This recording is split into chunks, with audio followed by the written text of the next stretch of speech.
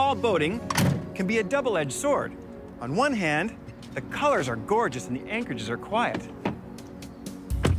On the other hand, the weather can be less predictable and temperatures, especially if you head north, can drop to the point where you're packing mitts and a toque before you're packing sunscreen. Fortunately, Jeanneau has the perfect solution, and our friends at Central Marine have loaned us a sweet NC 795 Legend for this year's fall trip. NC stands for New Concept and represents a European design line of boats ranging from 21 to 46 feet in length, all with one thing in common: hardtop enclosures and real glass windows. This fall, overnight lows in Parry Sound were expected to drop into the single digits. So, a proper enclosure and diesel heater should really add a level of comfort to our fall trip. There are a few reasons we decided to head to Parry Sound. One, I haven't had a chance to get up there yet this summer. Two, there is a ton to explore in the 30,000 island region. And three, the colors this time of year should be spectacular. Trailering, you'll need a place to launch, and there are two great spots on the northeast side of Parry Sound Harbour, where the Seguin River empties into the bay. The public ramp at the bottom of Champagne Street has brand new docks and a large staging area. If you want more secure parking, give Kelly a ring at Parry Sound Marine to arrange a spot to stash your truck and trailer. We needed fuel, so we stopped by for a quick chat. We're located right downtown Parry Sound, right underneath the train trestle, which is basically how we get identified by most people. We're open all summer long. We start April the 1st and we close generally around the start of December. We have 295 slips available, and we can store in the winter up to about 350 boats. We can take generally from 13, 14-foot boats up to around 32 or 33. We have washrooms inside, gas. People come here because when they fill up, they get a free pump out, so people like that as well. We have a marine store. We're a Mercruiser dealer, and we have certified mechanics to fix all makes of boats.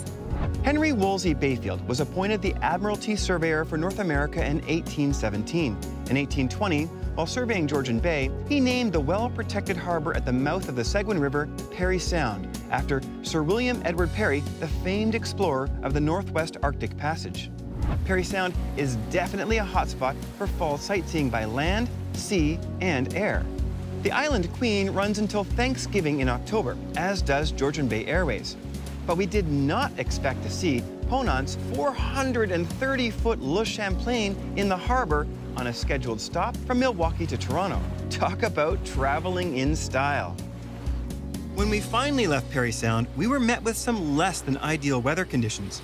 As soon as we left the protection of the harbor, we were exposed to weather one might expect this late in the season, which is probably why we were one of the only boats out on the water. There goes my nice clean windshield. Wow. Georgian Bay. Oy, ay, ay, ay, ay. Well, this is day one. We just arrived. We put the boat in. It's blowing like crazy, gusting to 50K. The rollers in the bay, just in this Parry Island Bay, are 4 or 5 foot. So small craft warning for sure. If we were an express cruiser right now, we'd be getting soaked. I'd have full wet weather gear on and I'd be freezing cold. But in this little 25-footer, we're bone dry, putting through 4.5 footers. Here comes a big one. We've got waves kind of crashing over the bow. We're only doing about 10 miles an hour. We've only been in the boat for 10 or 15 minutes and already I'm just blown away. Like, we're in some pretty serious waves. I don't know if I'd be really happy even in the 37. So waves are actually coming over the bow a little bit, and we're using the windshield wipers to see, so they've already come in really handy. It wasn't 5 minutes ago I was dusting off the windshield and cleaning it. Well, that was kind of a waste of time because it's just soaked now. But we are dry.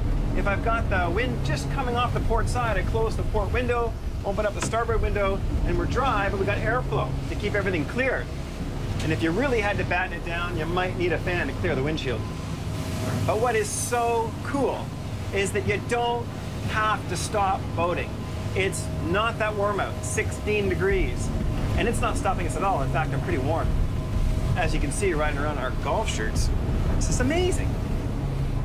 Knowing the weather would clear later this evening, we decided to head back to Parry Sound to wait it out.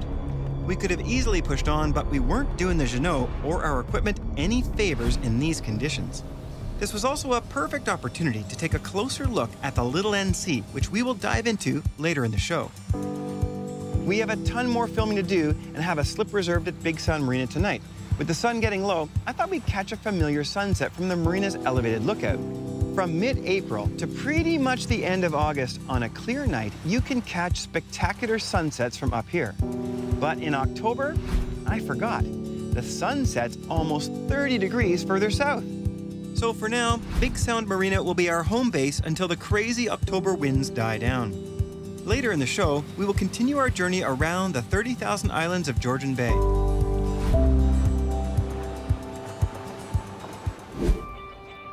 Man, was I glad we waited out the weather. The conditions the next morning were absolutely perfect.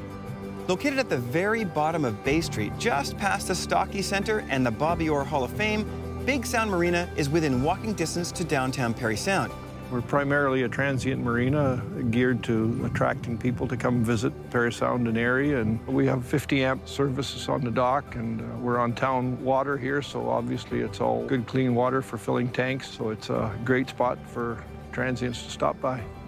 Ideal conditions for any boat, but a cool 15 degrees Celsius on the water validated our decision to run this fully enclosed Jeanneau NC 795. We cruised for over an hour between 30 and 40 miles per hour, warm and toasty the entire time. Talk about a boat made for Canada. With the sun shining, we were off to Depot Harbour, a place rumored to be haunted. If you decide to peek around, keep your speed down, one eye on your charts and the other looking out for hatcheries. They are scattered all over the place. Behind me here you can see a marine farm, and my understanding is that this farm raises rainbow trout for restaurants all over North America. This is Depot Harbour, a ghost town in Parry Sound, built on Parry Island at the turn of the 20th century to export lumber and grain to the US and Europe. By the mid-1920s, Depot Harbour was considered one of the most prominent ports on the Great Lakes, with over 1,500 permanent residents and a railway station receiving trains every 20 minutes at its peak. In 1945, most of the harbour facilities were destroyed when remnants of the grain elevator caught fire, setting off cordite stored on site for World War II. More evidence of the scale of this place can be found underwater, where remnants of the original wharfs still remain. And it's pretty cool to see that what used to be such a busy port is now busy again with a fish hatchery. After our quick but careful tour of Depot Harbour, we headed towards Deep Bay. Since the weather had become more cooperative, we figured we would take the scenic route and detour through the coveted Hole in the Wall. A small, narrow channel just over 110 feet wide separates the southern tip of Huckleberry from Wall Island. The cliffs on either side rise to almost 80 feet in height, hence the name Hole in the Wall. To get into Deep Bay, you have to drive up the middle of the Three Fingers on the northwest shore of Parry Sound. Man, I tell you, it's just spectacular up here. No matter what the wind's doing, it is a dead calm anchorage. These all have road access by the looks of it. Deep Bay is a bit of an anomaly in that it sits on the doorstep of Georgian Bay, yet its small cottage ecosystem is completely protected from the nasty weather associated with the big lake. This will be our last stop today as we are running out of daylight.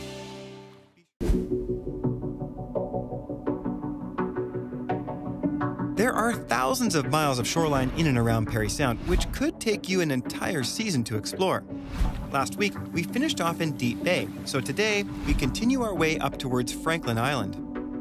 Once you round Lighthouse Point, you will see the sandy shores of Killbear Provincial Park. Killbear is a big park, 4,300 acres big to be exact. From the lighthouse to the far side of Kilcorsey Bay is another 4 kilometers. This was where I learned to cliff dive. My father brought us up here in the 80s as kids, and years later, we come back with friends in high school. We loved it.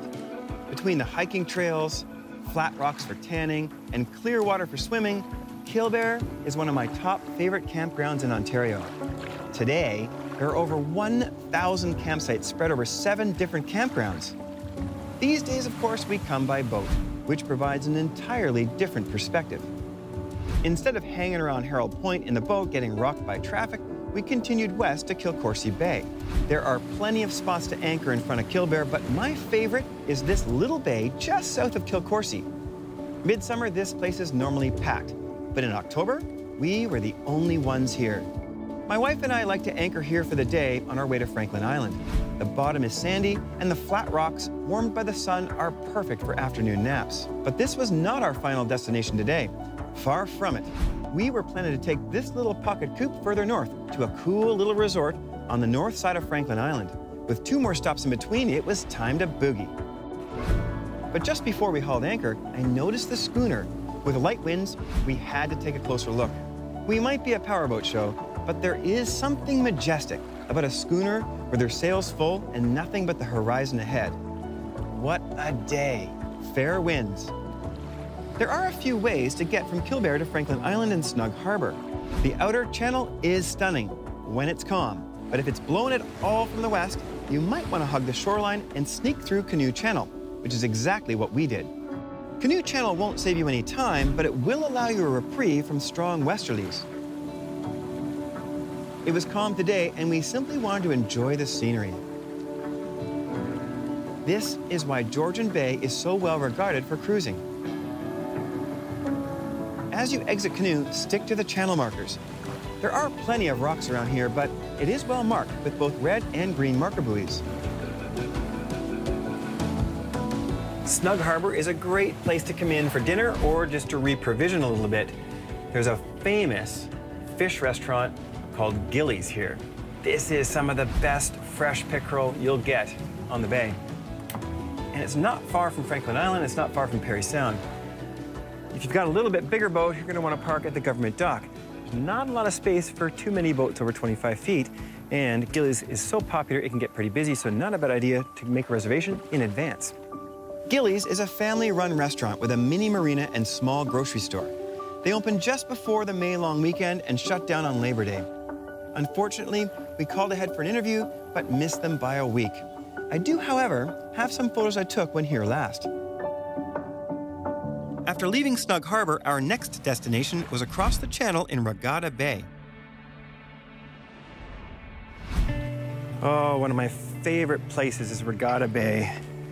A little piece of paradise, Regatta Bay on Franklin Island. Who says fall boating can't be warm? It's the 8th of October in Ontario near Parry Sound, and it's 14 degrees today. And with the sun out, it feels more like 25. But unlike the middle of August, there is nobody around. We have the entire anchorage to ourselves. And that's not something that happens often with Regatta Bay. This is a very popular spot. To get to shore, you'll need a tender of some sort. On our first trip, we were able to anchor close enough to shore to use the paddleboard as a makeshift ramp. But there are a few small docks in Regatta Bay that, if unoccupied, will afford shore access. If you do come to Regatta Bay and it's a little bit too crowded for you, later in the show, we're going to show you Not-So-Secret Bay, otherwise known as Windsor Bay on the other side of Franklin Island. And back in there, you can usually always find a spot, as long as you know how to thread your way in. And that's what we'll show you later in the show. Not all 25-foot boats have a windlass or an enormous anchor locker, but the NC 795 sure does. And is it ever nice with a big remote? It's really easy to retrieve the anchor. If I was planning to anchor often, I would definitely upgrade this anchor to a Rockwood or Vulcan. Sure beats hauling it up by hand. Join us later in the show as we continue our journey around Franklin Island and into some beautiful anchorages on our Fall Colors tour of Georgian Bay. Welcome back to our Fall Colors tour around Franklin Island on Georgian Bay in the 25-foot Jeanneau NC 795. Over the course of the last few days, we have hit a number of destinations in and around Parry Sound. Today, we were on the final leg of our journey. Earlier in the show, we made our way from Parry Sound all the way out to Regatta Bay on the southeast side of Franklin Island. This is where we will continue our journey. After a long day on the water, we were looking forward to grilling up a few sausages and chilling on land with a campfire. Fortunately, Rockwood Resort was still open and willing to accommodate a couple of boaters in October. Nestled at the top of Sand Bay on the north side of Franklin Island, Rockwood is a cottage resort in a protected bay with enough dock space for a few medium-sized boats. We've got 10 housekeeping cottages, and we run pretty much through May through ice up. So our cottages are cottagey. We try and style them in a nice Georgian Bay fashion, but you've got all the amenities you need to make your own meals, hang out, and enjoy Georgian Bay. Most of the cottages are a 2 or 3 bedroom. Ours had a bunk over a queen and could sleep 5. Coming from the city, the contrast is striking. Want to slow the world down a bit? This is the place to do it. Majority of our customers come from Toronto area, some from the northern U.S. as well. It is hard to believe that such a tranquil place is but a 2.5-hour drive from Toronto, where the bustling sounds of the city transform into the peaceful sounds of the bay. In peak season, we rent for week minimums, and we're between $1,200 and $1,400. And then in the off season, we're about $200 a night. I would pay $200 a night just to have a hot tub and campfire up here. We lovingly call it the redneck hot tub. It's wood-fired, and we fill it every day out of the bay. So the water's fresh right out of the bay every single day. You got it. Smooth, flat rocks are to be expected around here, but Rockwood had another surprise, a big, sandy beach. The beach is great for kids, great for adults too, but it's kind of a rarity. This area, we've got more sand, so we do get a nice beach here, nice, easy incline into the water. Since the beach faces southeast, the sun warms it all day. We're right on the north edge of Franklin Island, so crown land galore, canoeing, kayaking, swimming, boating, world-class fishing. You got it all up here. If you don't own a boat, not to worry. You can drive up and rent a boat from Zach for $90 a day. As the sun started to fade, we set about grilling our food and building a fire. A full moon over the bay and a few tunes on the Bluetooth speaker kept us up fairly late. But what a way to wind down the day.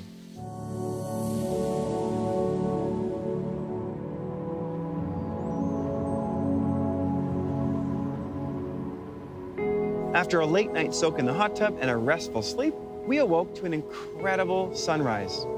This would be our last day on the water and would culminate with a paddleboard ride in Windsor Bay. But first, I wanted to check out the famous lighthouse on Red Rock, just south of the Mink Islands.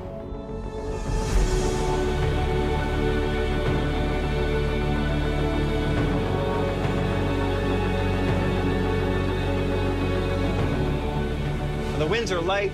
We still have a 4-foot swell. It shows you be a little careful on Georgian Bay.